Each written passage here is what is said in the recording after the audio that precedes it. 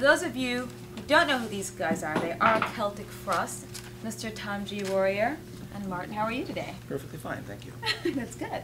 So far, how's the tour been going with Sunno? Actually very good. Very, very good.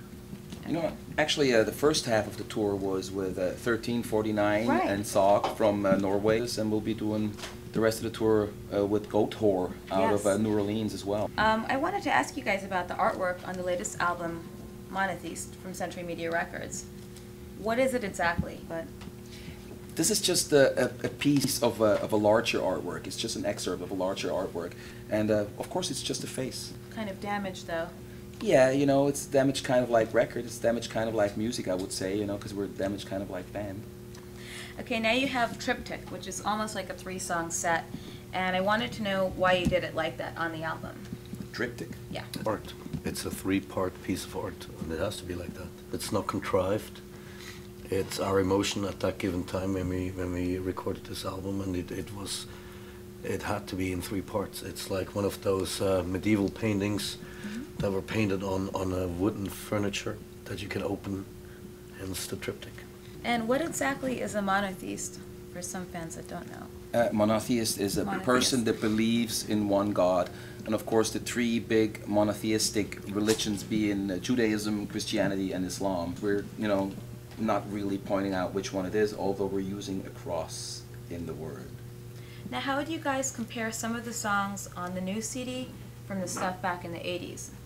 It's definitely a classic Celtic Frost album, and even though it's something very modern at the same time. It's not a copy of our old sound, but you can hear from the first note that it's Celtic Frost. No, Yeah. it is much more misanthropic, I think, than anything we've done before, you know. And what made you guys decide to go with Century Media? We wanted to have a personal connection, somebody who could relate to our art, not just on a financial level. And at the end of the day, Century Media seemed to have much better distribution, and we selected them, and so far it's been a very good relationship.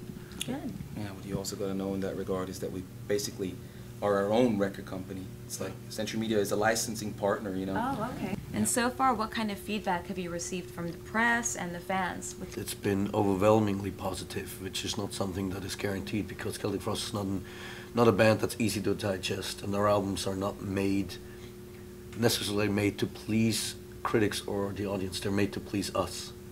Yeah. And so the response we've gotten is amazing, and we're very grateful for that. What do you foresee with the reunion of Celtic Frost? I don't think it's a reunion per se, you know. It's Tom and me, of course, Yes. that have been getting together again, but it's not like a sort of a classic lineup. I think this is more like re-envisioning or reinventing Celtic Frost, because we've been away for like over a decade, you know. Why? And we really had to rediscover what it was that made up our friendship and that made up this band, and so it's not sort of like a reunion thing, and this is also one of the reasons why I think that Celtic Frost will be able to go on and why we might have a future, you know. Why did it take you guys so long to come back, and what were you doing in that whole time? That's exactly like Martin said. We first had to rediscover our friendship. We wanted to have a true Celtic Frost album, and you can't just flick that on like a light switch. Yeah, you know, we had like ludicrous offers, right, for coming back and playing shows, you know, some of those big festivals in Europe.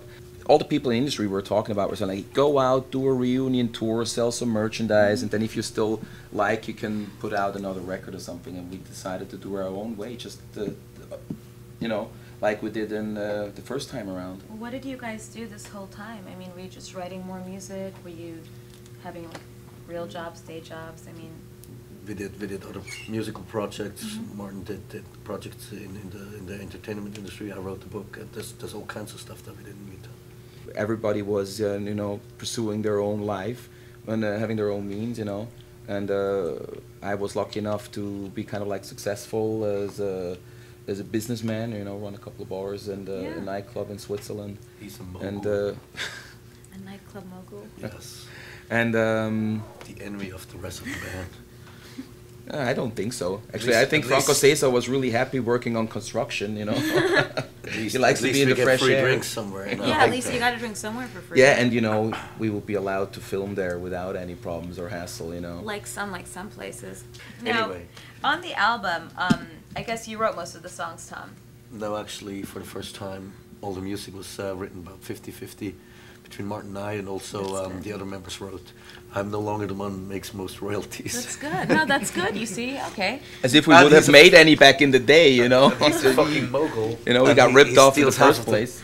You steal half. Well, what do most of the songs mean? I'm looking at some of them, like Os Absimi Vilda. Os Abismi Velda. Okay. The Af is Hebrew and stands for knowledge. Well, what does this whole thing mean?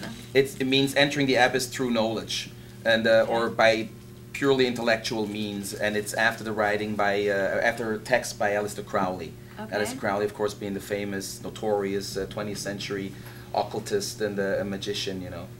And basically, you start, you know, learning and get knowledgeable about things until you start realizing that you don't know anything. So in the end, eventually, if you pursue this for too long, you'll end up insane because you realize there's nothing to realize, you know. And that this was really enticing to us. You know. What about Synagoga Satanic? Oh. Synagoga Satani, and it's from the New Testament, the last book of the New Testament. Everybody who knows what I'm talking about right now must have read the Bible. That is the book of Revelations. And in the book of Revelations, there's this passage where John the Revelator is conferring to the enemies of Christ, and the congregation of the enemies of Christ is the Synagoga Satani. So, of course, Synagoga being the Jewish church, but back then he couldn't say church, the word ecclesia, because there was only one God and it was his church. So Satan couldn't have a church of his own. He couldn't have the ecclesia being the Latin word for church, so they just used the Jewish word for church because basically, you know, the first enemies of the Christians were the Jews because they started out as a Jewish sect, you know. That's good. It's very interesting. You want to know some more? Yeah, the thing I is, do. I it's really about, do. It's I'm about interested. me. It's about me or us, or better said, the way. Because I realized I was brought up a stern Catholic. My mother was a Catholic religious teacher, and I myself, not considering myself a Catholic, have realized that basically by leaving the flock, I have entered hell because to the Catholic congregation, I am still theirs. And since I don't want to be theirs, you know, I am one of their enemies. So I will end up, in their view, I will end up in hell. So I am part of the Synagoga Satani, and I was trying to depict my kind of like Dante-esque, you know, overblown view of hell, you know. That's very good. Did you go to church all the time when you were a kid? Did you First Communion, Confirmation, all of that? All of that and then some, you know. I was a church boy, an altar boy, you know. I didn't get manhandled though. You know, so. I saw that question coming up. I saw that question coming up. She was already like, that came later. Much later in life. I'm not afraid of going to hell because I don't think there is a hell, just like I don't think there is a heaven. Because, just simply put, have you ever imagined all those creeds out there? They got a heaven and they got a hell. And usually, everybody not being a part of the congregation is ending up in hell. So if you're a Baptist, you'll end up in Catholic hell. If you're a Catholic, you'll end up in Baptist hell. If you're a Muslim, you'll end up in all the Christian hells. And it continues like this. So everybody will end up in hell eventually, so I'm not afraid. But it's okay. When I die, No. I will simply rot chemically like every other thing, and there's no afterlife, no nothing, and I have no fear of that. It's perfect. Good. Do we have any last word for the fans? I hate last words, you know. I mean, 'cause Okay, like, it's not your last words. Do you have any advice for the fans out there that want to be musicians? Don't don't do it. Don't do it. Why? Because it's a crap industry. Let's put it like this: if you want to become artists, you will suffer, you know, and you will have to suffer. And if you truly suffer, most probably your art will be worthwhile, you know. So my advice is go out and chart new territory, because I think there is new territory to be charted become a out. lawyer or a plastic surgeon. First, Yeah. and then become a Yeah. musician. Become a plastic surgeon.